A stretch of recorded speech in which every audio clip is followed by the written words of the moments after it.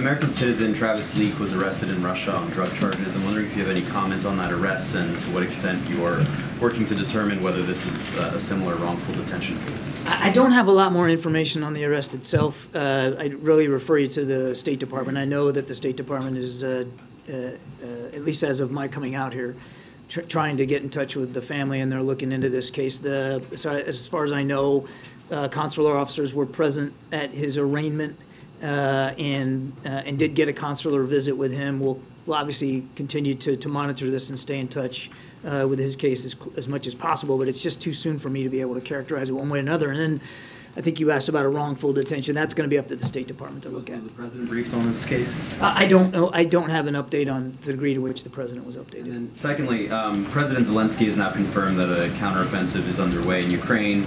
The Ukrainian military says that it took back 3 villages in eastern Ukraine, but they also appear to be taking heavy losses, including of U.S.-provided equipment. So I'm wondering what the U.S.'s assessment of this counteroffensive is thus far. We're going to refrain from providing an armchair assessment of this offensive. I'm going to still stay true to that. Look, offensive operations combat is happening. There's no question about that. But it's up to President Zelensky to characterize it, not us. And it's certainly going to be up to the Ukrainian armed forces to speak to the give and take on any given day. It's war.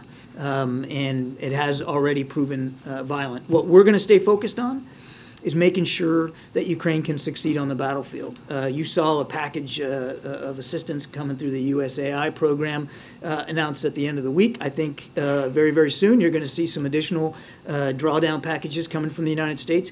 It won't surprise you that the kinds of things you'll see us continue to give Ukraine are the kinds of things that we know they need in this particular fight. Can you now tell us whether the Ukrainians provided you any notice that these operations were underway? Now that they've confirmed, I know you've been cagey about saying whether or not this is the I'm not cagey, I'm careful. That's